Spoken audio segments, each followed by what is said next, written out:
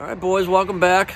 Just want to show you guys real quick. I've got a couple questions on testing capacitors, and I just want to show you how I do it, the easiest, simplest way. You know, if you have your digital multimeter, a lot of the HVAC meters now have a specific setting on them to test capacitors, and they're all, it's the same way to test them all, at least from what I know anyway. So if not, there are other ways to do it with an analog meter and stuff, like with the dial on it. Like I used to have an old Simpson meter, with the gauge with the dial that goes up and down the needle, and you can test them like that with those too.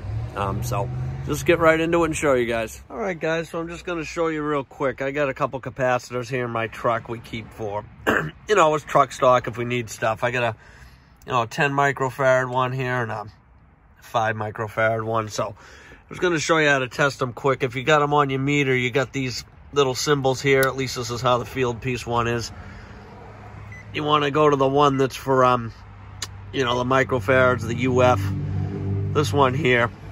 So I'm going to use my alligator clips, and all you do, this is a 10 microfarad one. We just hook one up to one side and one to the other. We're reading 10.3, so that is telling me this capacitor is good. I would hope so, since it's brand new out of the box, right? We'll do the other one. This is a 5 microfarad. I get that on there. 4.9, that is also good.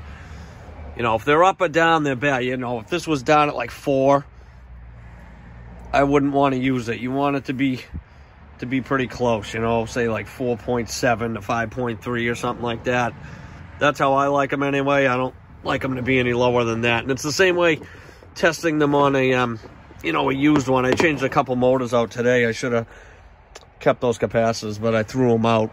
But if they're bad, they won't read anything. They may read really low or something like that, or they may not read anything at all. It's pretty obvious when you test them when they're bad. You'll know right away.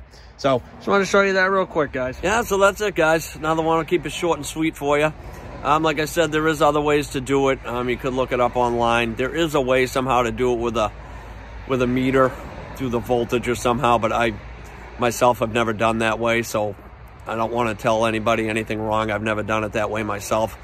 I'm lucky enough I got the setting on the meter, but I said most meters have a setting on it now so you can test capacitors, and there is a way to do it with the old analog meters. If anyone still has an old Simpson meter kicking around, they were awesome. They had the dial on it. They were like a big black box. Like, they were big, but they were awesome. I used to have it at one of my old companies. My boss had a couple, so he let me use one. It was pretty cool, actually.